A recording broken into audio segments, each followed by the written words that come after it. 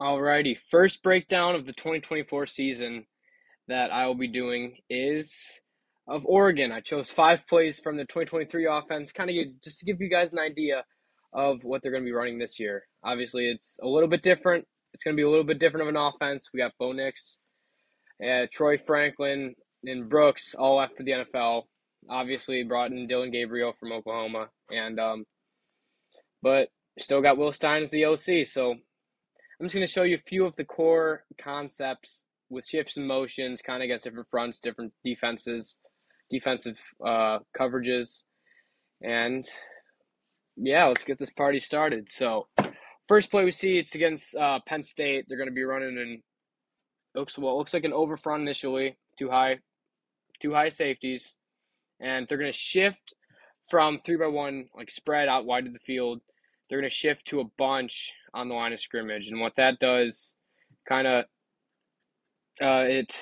what's the word I'm looking for? It just kind of constricts the offense, condenses the formation, that's the word I was looking for. So the first play we're going to see is going to be GH counter.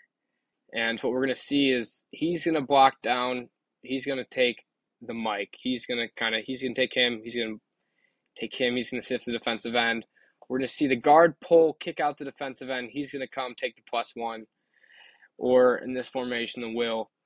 And which that leaves, if he blocks him, they kind of go here. It makes these guys responsible for these two players.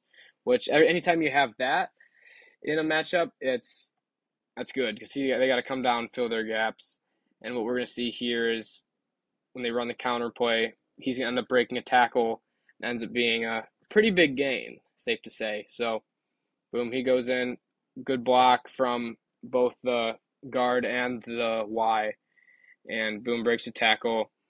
And a long touchdown just to kick off their run of their reign of terror over Penn State that game, because that Oregon's offense was on full display against Penn State last season. So, but yeah, so GH counter is a staple of that Oregon's offense. It's something Will Stein likes to call a lot. They called it a lot last year. I think it was actually the highest called concept of all their runs that they ran last year. But on to the next play. Second play of the game second play that I'm going to be showing you guys. It's 3rd and 2 against Washington, fourth quarter. We got 3 minutes left. And got to get a first down here. Got to get a first down. You're playing a really good offense. Penix, who's now Atlanta Falcons, I guess, backup quarterback. That's a whole thing. But what we are going to see here is they're going to shift from like a double left stack. Y is going to shift over to the other side. Running back's going to flip as well. What we're going to see right here is an exit motion from the Y. So you can see this guy kind of has inside leverage on him, which with the concept that they run here is what they want. They're going to run a snag concept, which we got a snag concept is going to be, boom, he is going to run a corner. He's going to run like a snag or a sit, and he's going to run flat. And with the leverage that you have here, Nix rolls out, boom, takes the flat, first down, huge first down that Oregon desperately needed in that situation. So just a great example of using motion to create leverage, to create a matchup that you want in a position where you kind of dictate what the defense does. And all right, so play three, we're going to go, got 2-by-2 spread out wide, running back to the right side of the formation. And we're going to see single high. What looks like the corners are pressing, which press is an early indicator of man.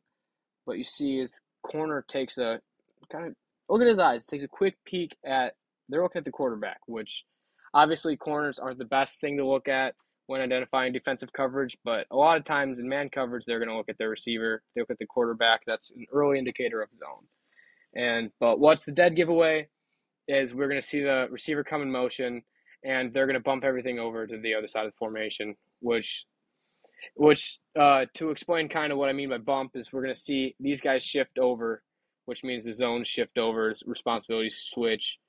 And instead of man, where this guy you probably would have seen him follow or him kind of go up and him come down, depending on the way the defense works. So what we're going to see here is kind of a 4 verts concept. You're going to see the wide receiver in the backside is going to run vertical.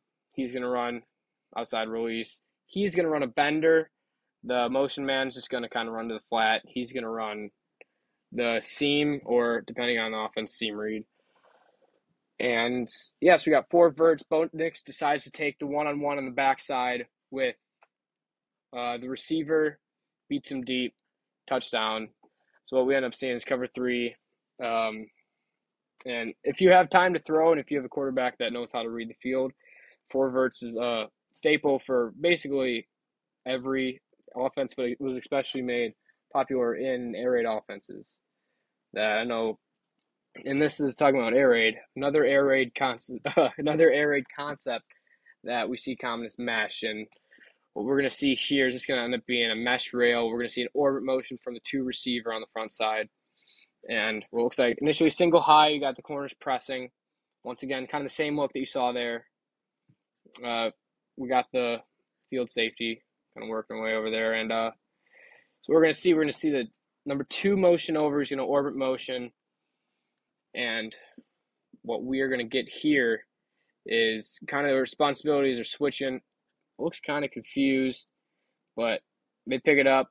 Mesh comes wide open. Let me quickly explain what mesh rail is going to be for you guys. So what we're going to see here, mesh rail, you basically got 2 crossers. It's usually the inside receiver. These 2 going to cross. He's going to run a clear out. He's just going to run the rail on the orbit. He's going to run over the ball. So usually what you want to do is you want to read. This guy's going to read a check down. Depending on how you run the offense, you're going to see sometimes rail is the first read. Sometimes you go triangle read here. Boom, boom. Rails alert. The other guy is coming backside. That's the check down. And what we see here is the check down is open. No one covers the guy. And another almost walk-in touchdown for the Oregon Ducks.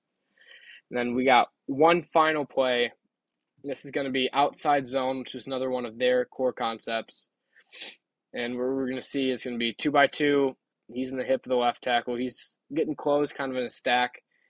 And what we're going to see here is just outside zone, but it's an RPO. You got this guy up ahead, this guy coming across, kind of on an arrow, a slip, whatever you want to call it. You got outside zone blocking here. Quarterback's reading this guy. If he breaks down, he comes down, he can pull it, and he's going to have this guy coming ahead. And this guy, you see, breaks towards once the handoff's completed, he does that. But like the arrow was available if he wants it. I like adding RPO tags to runs. Just gives the quarterback another option, keeps the defense honest. And if you got a guy that's crashing down like that, you can pull it and boom, go. But yeah, so those are 5 of the main concepts, 5 of the main plays that Oregon ran last year. Obviously, you're going to see that different formations. You're going to see it with and without motion, but those are 5 of the staples of that Oregon offense. And yeah, so thank you for watching. If you have any questions, if you have any teams you want to see, any concepts you want me to further break down, because I tried not to take too much of your time up, but any questions, leave below in the comments. Follow me on Twitter. I'll leave that linked below, and I believe I already have that. But yeah, so I enjoy doing these. I'm going to try to get more of these out. And obviously, as the college football season rolls around, fire up chips.